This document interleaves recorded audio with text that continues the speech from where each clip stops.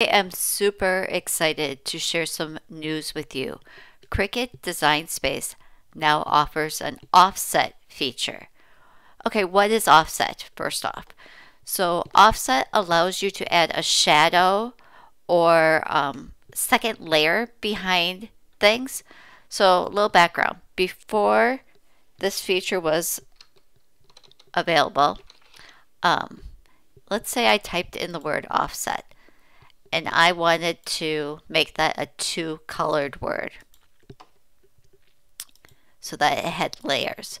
The only way to do this before was to go over to my filter and use a multi-layer font. And let me just find one. Let's use this one. And you'll see that this has two layers to it. This one is a purple layer and then it has a swirly layer.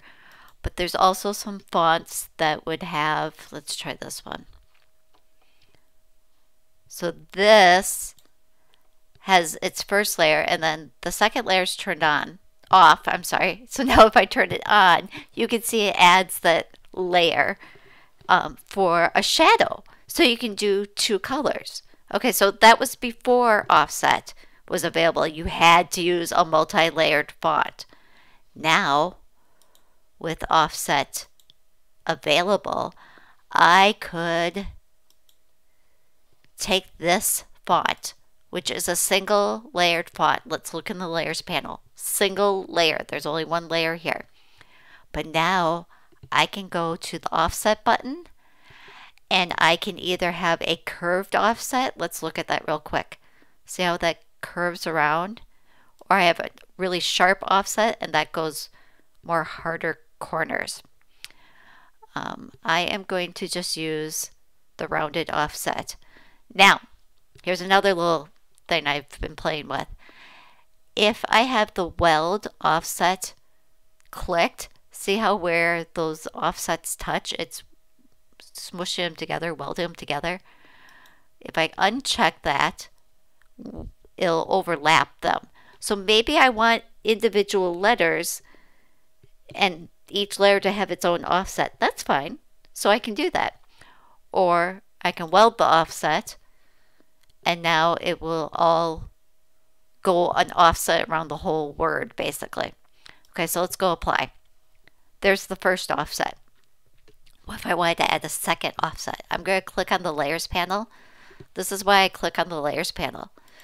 If I want to add a second offset to this and I click here, what I actually clicked on was the text, not the offset. So it's kind of tricky to catch that offset here from the canvas. So if you click over here on the layers panel where it says text offset, now I can add another offset. And I really like this little blue line that shows you the offset because then you can go, you know what, I want it bigger. Or I want it smaller. So you can play with it. So then I'm going to apply that one. And then over here in the layers panel, I'm going to change the colors. So then what's going to happen when I do this is when I go to click make it, it's going to sort each one of these onto its own layer and its own mat because it's set for different layers and different colors. Let's see that. Okay, so I had that huge. Then I want to show you another thing. So because I had that huge, and that's not what I want to cut this smaller. So do not do this. Do not just click here because if I click here and try to resize, see how I just grabbed the yellow layer? Okay, I'm going to undo to get it correctly. Make a big window around this whole thing. And then you want to group them. By grouping this, I can now resize all of my different offsets and layers and keep those colors to them. Okay, so remember, group your layers. Do not weld them. Weld them will make them all one layer. Do not attach them. You want to group your layers. Okay, so now the last thing I want to show you is on an image. and I'm going to just use this flamingo. So oh, that loaded fast. Okay, let's say I wanted to do this flamingo and I wanted to do them in pink. But I wanted to put it on a pink shirt, so that wasn't really going to show up well. So I can add an offset around that. And I can do the offset in a different color. So it's thinking right now. It was planning out where the offset was going to go. And I get a little preview with that blue line, which is gorgeous. I love that.